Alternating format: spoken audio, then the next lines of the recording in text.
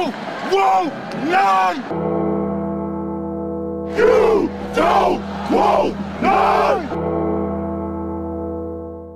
What's going on, Tar Heel Nation? It is your favorite North Carolinian, Russ the Tar Heel. And in this episode, we're going to talk about the number 14 North Carolina Tar Heels 91-69 opening tourney victory over the Northern Iowa Panthers as UNC moves to 4-0 on this very young season. You say, Russ, I thought you had to work. I did go to work. And then I found out that where I was working, it's holiday hours, so they closed early. And that's why your boy was able to come back home and make this video. Now, let me start off by saying this. Hats off to Coach Jacobson and UNI. They were physical, they were scrappy, and they put the Heels in a place where they had to band together and persevere. And coming back the way they did can only bode well for the rest of the season. It's good for them young kids to be tested. It's a great opportunity. Away from home, they're not playing well in the first half. They're down by 6. And what do? They come out white hot, bro. Smoking hot.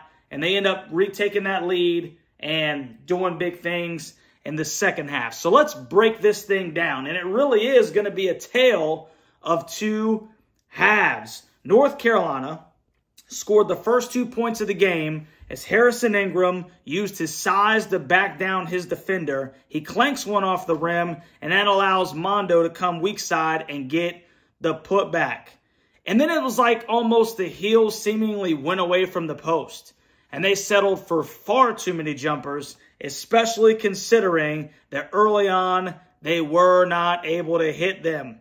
Armando Bacot finished with only 3 shots in the first half. 3. Armando Bacot, the preseason All-AC / All-American forward, finished with 3 shot attempts. That is absolutely unacceptable. I will say this until I am Carolina blue in the face. Armando Bacot needs to touch the ball on every possession. Is he the greatest passer out of a double team? No, he isn't. But as they're bringing that weak side help, that defender down on the baseline to take that away, hey, it's up to Armando to recognize that and then make that extra pass. Make that pass out to the relocating shooter who can spot up and knock them down. The Heels took a 6-point deficit into the half, 41-35.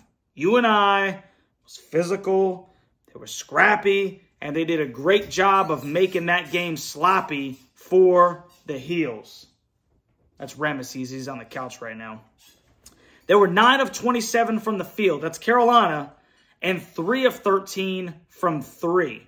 And you still can't convince me that the rim on that side of the floor wasn't a double rim because UNC had a ton rim out. That stinking thing was like, if you didn't shoot it perfect, that thing was clanging out. And you kind of saw it happen on the flip side after the half when UNI, they had a couple of them rim out. So maybe it was that rim. Or maybe it's just that Carolina wasn't shooting worth crap in the first half. It was insane. Now, I know that Coach Davis went in there and he lit into them because coming out of the break, there was an obvious emphasis on getting Mondo the ball down low. And he was able to go to work, get to the free throw line a couple of times, and that set up the turning point of the game. Cormac stinking Ryan, who was absolutely abysmal from deep in the first half. My man got white hot from 3, knocking down 3 of them.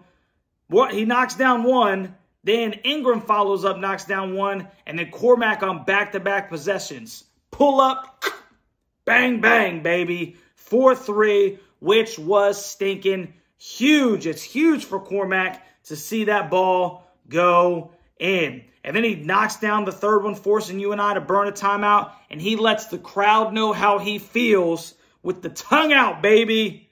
Great moment for the kid, and I hope it gives him some confidence moving forward. Carolina knocked down 8 of their first 9 threes in the second half. They started the second half on a 19-2 run to take a 54-42 lead before another 8-0 run put the Heels up 20. Another kudos goes out to the UNC defense. Yes, UNI shot 60% from the field in the first half. That is unacceptable. But they didn't make their first field goal until the 13:42 mark of the second half, excuse me. And their second one came at the 8:44 mark. So the Heels really turned it up in the second half. Let's look at the box score real quick. Ingram led the team with 16-10, and he is by far my player of the game. Ingram had 16 points, 10 boards. He was really good on both ends of the floor. And then my game changer today is definitely Cormac Ryan. That 9-point run that he had where he's just banging threes, that really changed the tide of the game. And I'm glad that Harrison Ingram and Cormac Ryan were up there sitting next to Hubert Davis in the press conference because they both deserve to be there. Baycott had 10 and 8. RJ Davis heated up and had 13 points with 4 assists. And then, like I said, Cormac finished with 15 points and 4 boards. He didn't necessarily shoot well, but a lot of that is attributed to his woes in the first half. And how about the play of Jalen Withers? 21 minutes. He goes 4 for 5 from the field, 1 for 2 for 3, and he added 11 points himself. And then my dude, Elliot Cadeau, plays 23 minutes, goes 5 for 9 from the field, 1 for 3 from 3, and gives the Heels 15 points himself. He's begging for the keys. So give the kid the keys. I need to see my man EC getting more burn. UNI shot 45.3% from the field for the game compared to UNC shooting 42.6%.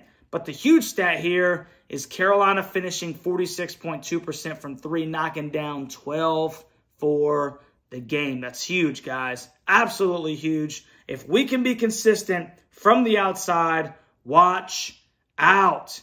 Heels were also terrific from the free throw line as well, shooting 27 for 31, 87.1%. So that was also big. And they were able to come back from an 18-12 rebound deficit at the half and out-rebound UNI 36-33 for the game.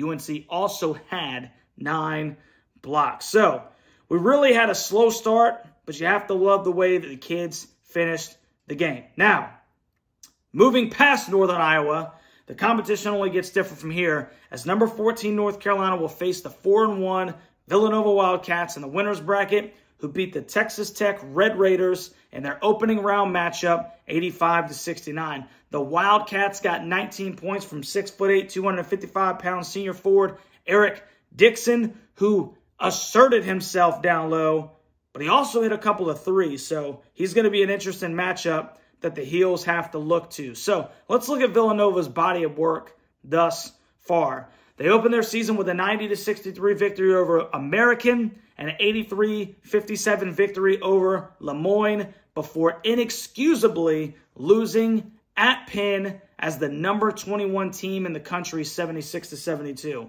They then followed that up with a 57-40 victory over Maryland and the aforementioned win against Texas Tech. Kyle Neptune is coaching in his second year as the head coach of Villanova. He's accumulated a 21-18 record, good for a .538 winning percentage as the Villanova head coach.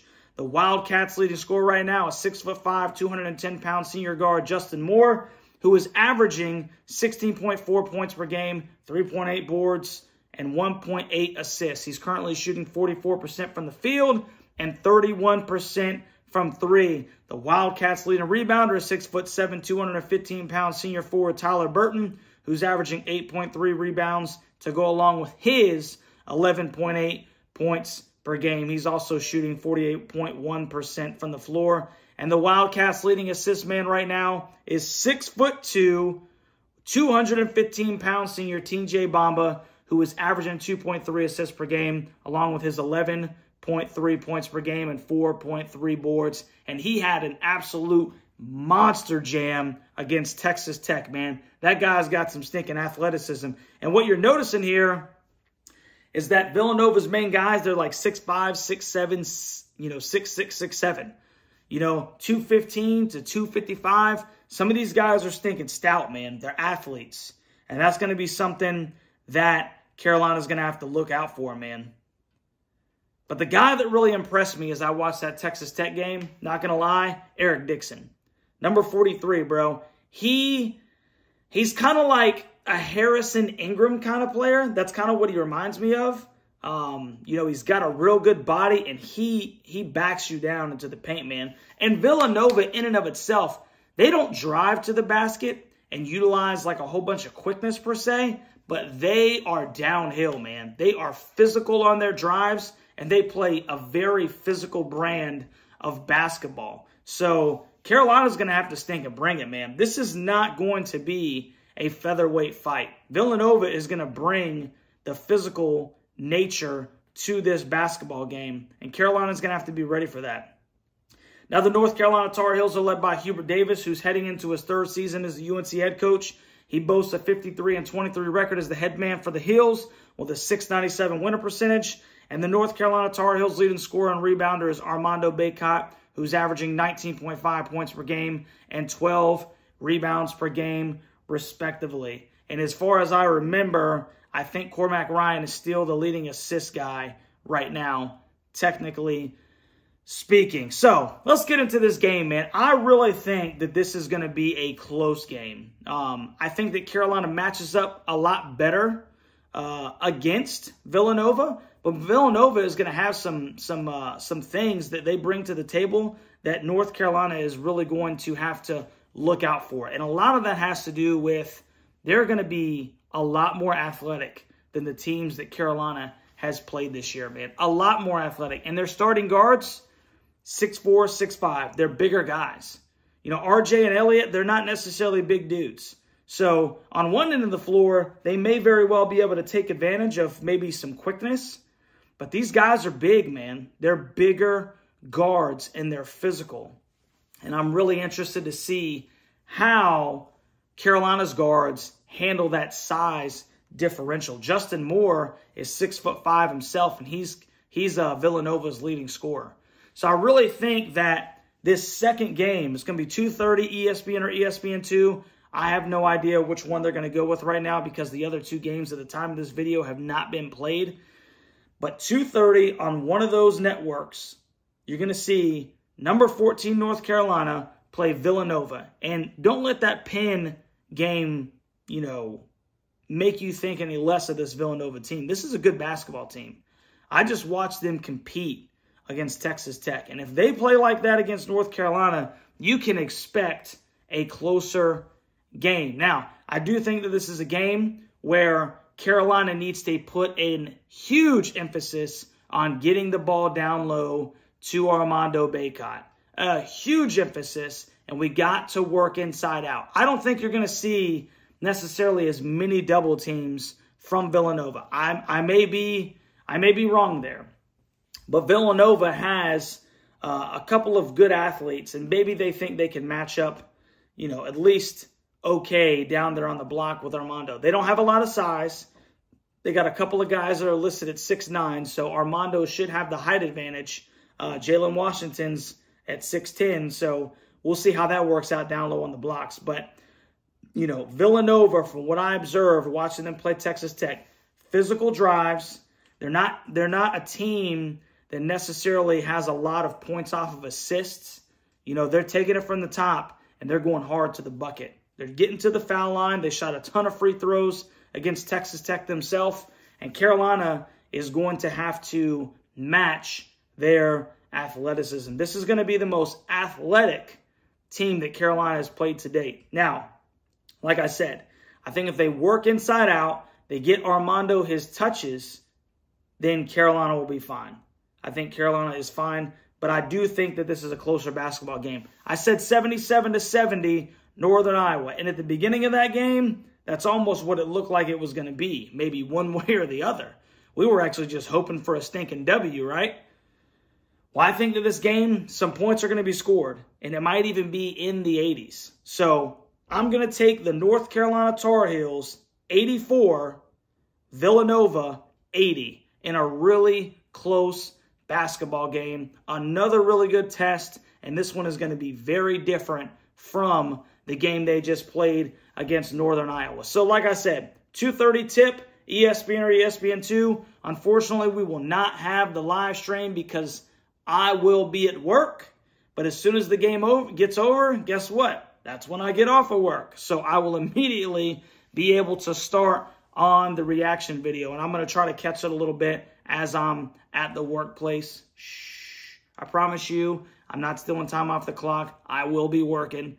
But definitely going to be trying to catch some of that game against Villanova. Big basketball game.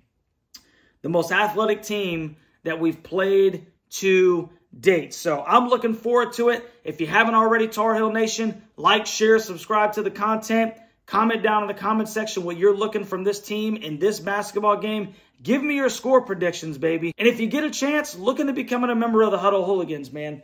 $4.99. You get a couple of extra perks. Some of the videos are released a little bit earlier to members only. And we have a good time with it, man. It's just your way of helping support the channel and helping us grow this thing for Tar Heel Nation. So, like I said, 2:30 tip. Number 14, North Carolina, takes on the Villanova Wildcats tomorrow in the winner's bracket of the battle for Atlantis. Can't wait, baby. I love you guys, and I'll catch you on the next one, Tar Heel Nation.